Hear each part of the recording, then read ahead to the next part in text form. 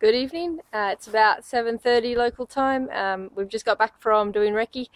We had some briefings in the morning with the Academy, a guest lecture from Mikko Hirvonen and also some of the Rally Star driver graduates from previous years. So very interesting to hear their tips, especially going into such a challenging rally. Then we did 3 stages of recce this afternoon. So a short 4K one just near town, and then out to a longer 23K one, which will be the first stage of the recce. Really narrow and tight stage and quite technical, quite different to what you traditionally see from the finished road. So that one will definitely be one to treat with a bit of caution and respect.